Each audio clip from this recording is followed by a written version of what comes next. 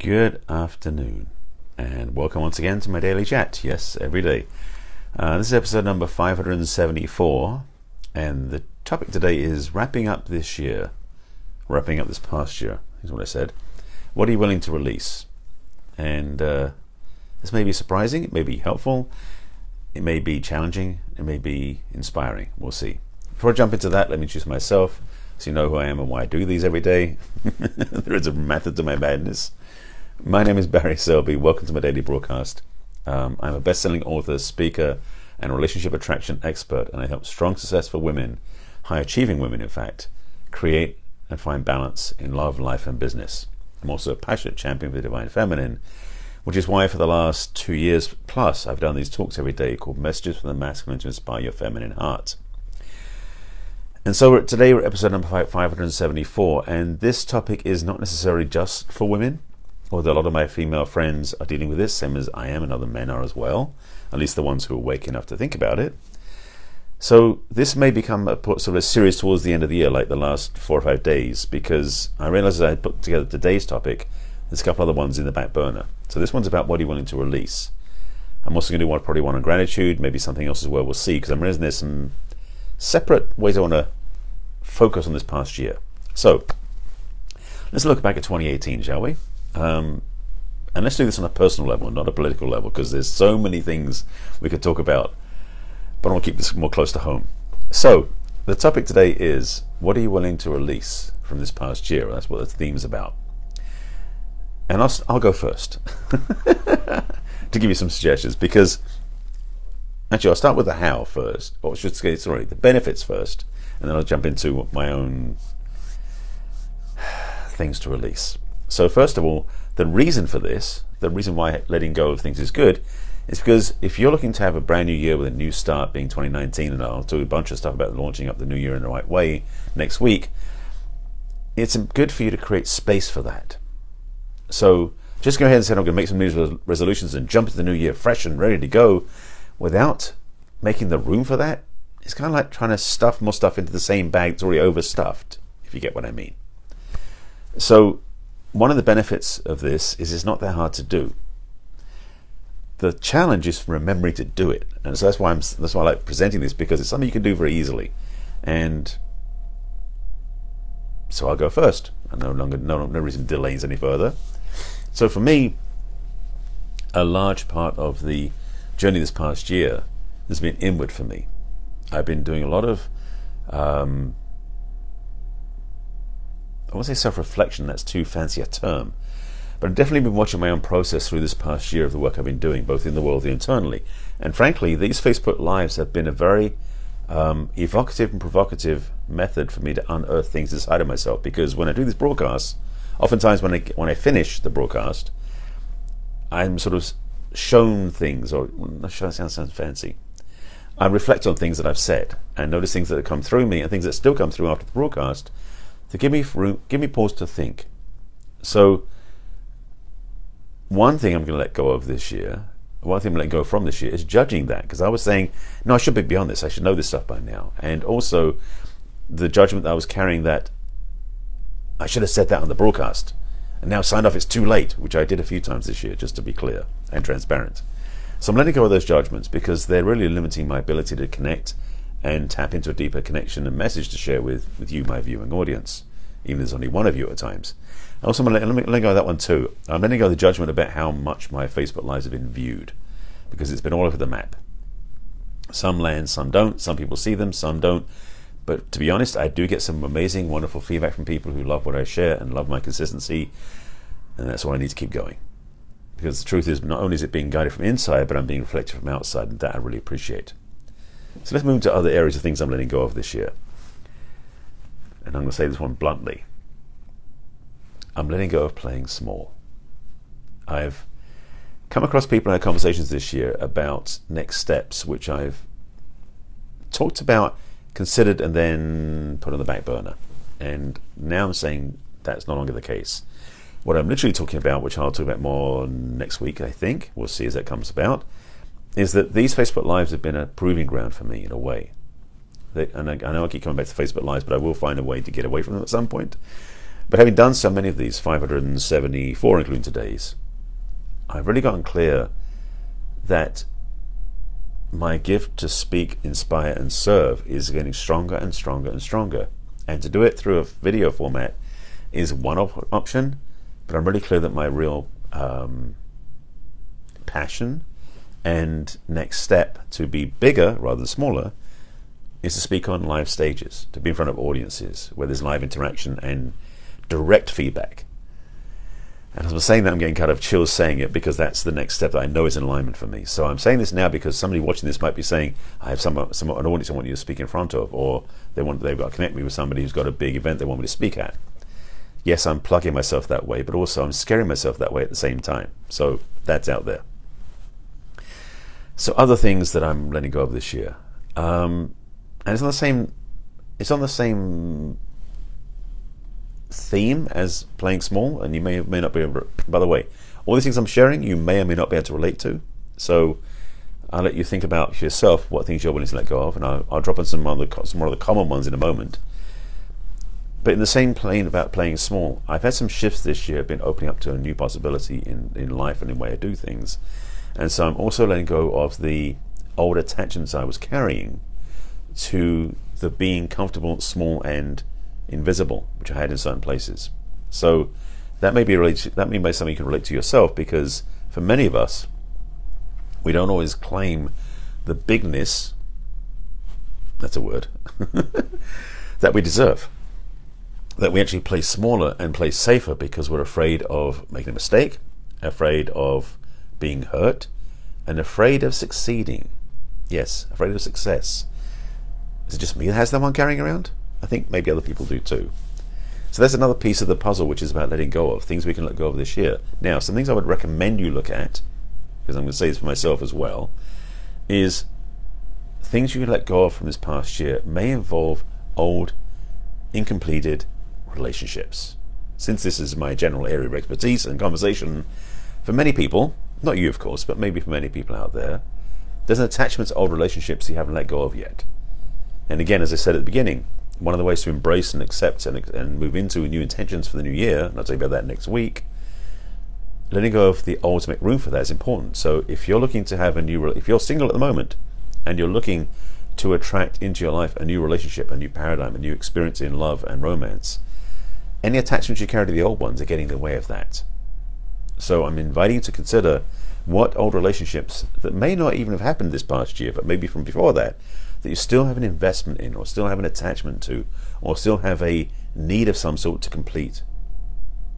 My suggestion to you is the next couple of days before the new year is do what it takes internally to let go of that.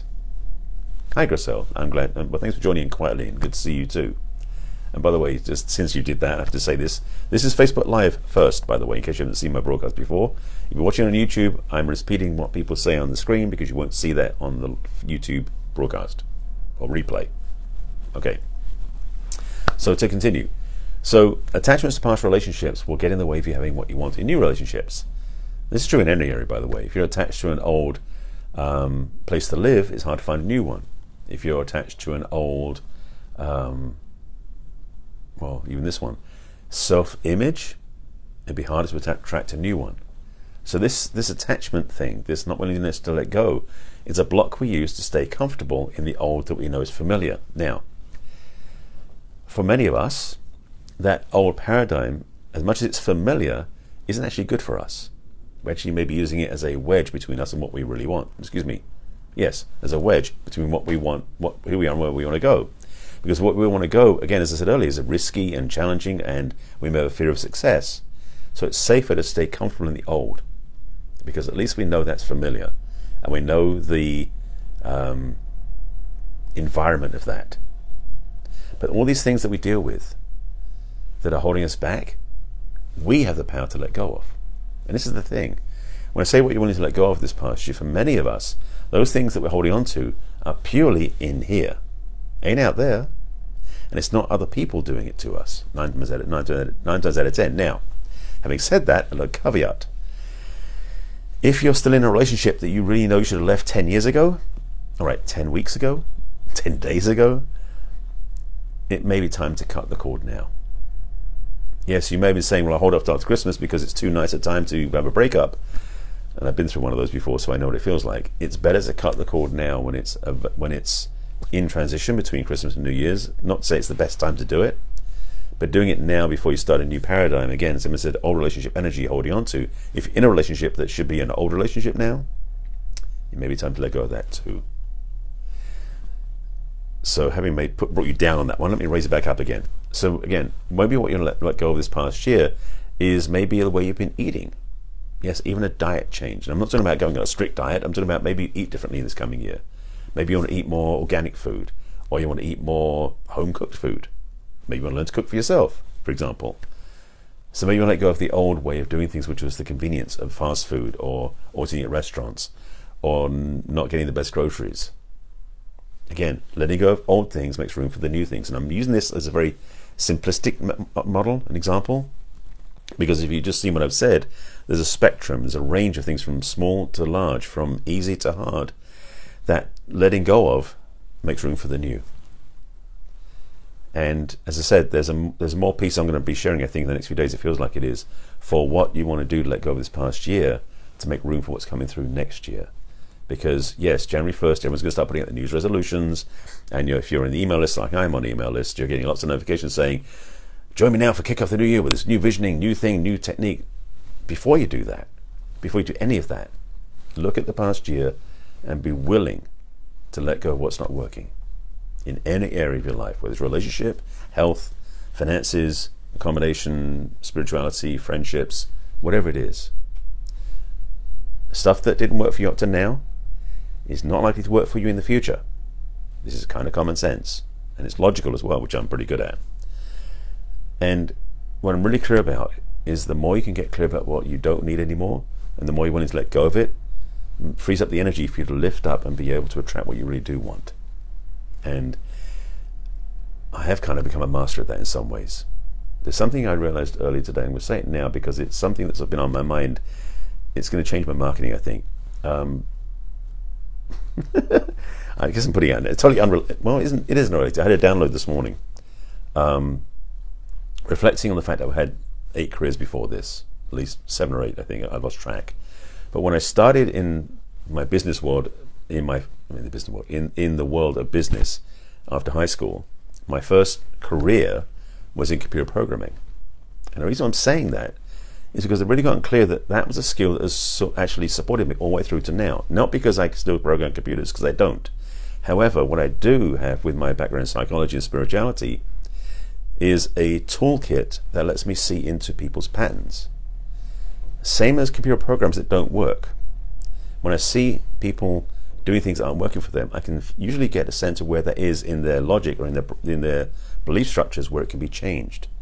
And so I'm realizing more and more, I'm going to look at where I started to where I come now, because it comes together. And what I'm doing is letting go of the judgment that my past careers didn't serve me, because I'm realizing as of today, they do really well. So that's another claim. Well, that's a letting go and an accepting in, so to speak. So I'm going to leave you some homework, of course, because it's getting that time of year where homework's important, because we want to get clear for the new year. And I'll put some links in the comments for a discovery session if you want to sign up for that. My self-love practice, because it's time for that, and my last reminder of my holiday specials, because I'm closing those out. I think this weekend.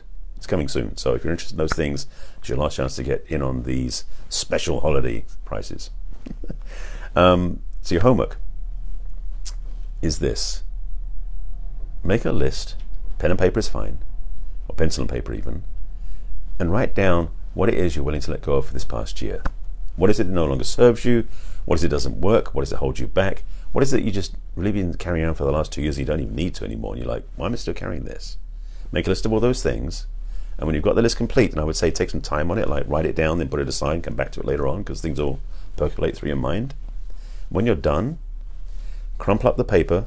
That's why I'm not using a computer, but pen and paper is good, or pencil and paper is good. And burn it. Yes, burn it. Now, caveats. If you're in Southern California, be very careful where you burn it, because we've had enough forest fires or wildfires, so I don't want to have you do that. But burn it in a container you control, like in a fireplace or in a foil oven pan. You can contain somewhere where it's not windy, because it's really windy today, and that would blow sparks everywhere. But basically, if you burn it, it frees up the energy. So not only are you choosing to let go of it internally, by burning it, you're actually symbolically releasing it as well. So that's your homework. And I think that's it. Oh, again, comments. I'll put those posts. I'll put the links in the comments. And questions, comments about this broadcast, please put them below, and I'll respond when I sign off. Replays. This is my Facebook Live, as I mentioned earlier. This is my personal page where I broadcast this. Then goes on to my business page on Facebook. So, personal page on Facebook is Barry Selby. Business page on Facebook is barryselby.author. And then that's the links after facebook.com, by the way. And then these go into my YouTube channel, which is also Barry Selby. Please subscribe to my YouTube channel.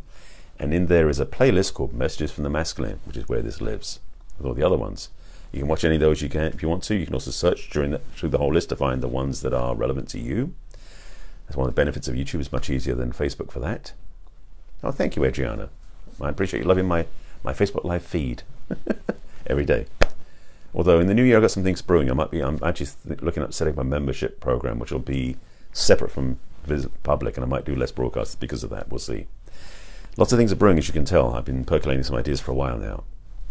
So again, Facebook Live, YouTube, podcasts is where they go as well. My podcast is Messages from the Masculine. You can subscribe to that on iTunes and download the audio versions of my broadcasts. You can listen to them wherever you go. With that, you've got your homework. I'll have the links in the comments that I suggested, and I do invite you to take care of yourself. And again, you've got your homework that I recommend you do tonight, tomorrow, and the next few days before the new year, so you can close out the audio the right way. And I'm back in tomorrow with another talk, maybe on gratitude. I think maybe I'll talk about that. So with that, I thank you for watching. If you have any questions and you want to have support, reach out to me and take advantage of my offers in the comments. And I'll see you again tomorrow, 5 p.m. Pacific time, at the same place, right here. With that, I thank you for watching. I'll see you again then. I'll see you again then. I'll see you again tomorrow. Take care. Bye.